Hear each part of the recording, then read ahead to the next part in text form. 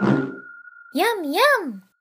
William Vaughn here with a quick tip for creating a chain link fence in MODO. Start with a default cube and scale down in the y-axis. Rotate it in 45 degrees in the y-axis. Make a single clone using the clone tool.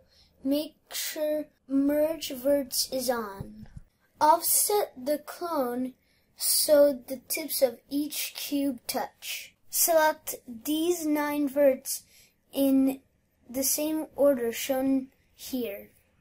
Use the keyboard shortcut Shift-O to make an open curve. Cut and paste the curve into a new mesh and hide the cube mesh. Use the clone tool to extend the curve. I will set the number of clones here to 3. Select the curves and merge them into one using the polygon merge command. Copy and paste the curve. With it still selected, rotate it 180 degrees.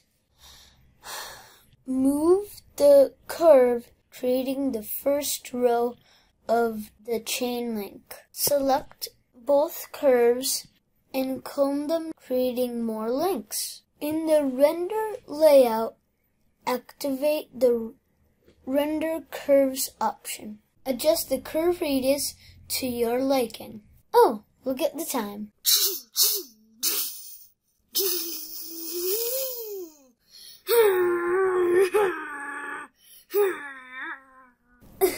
I forgot.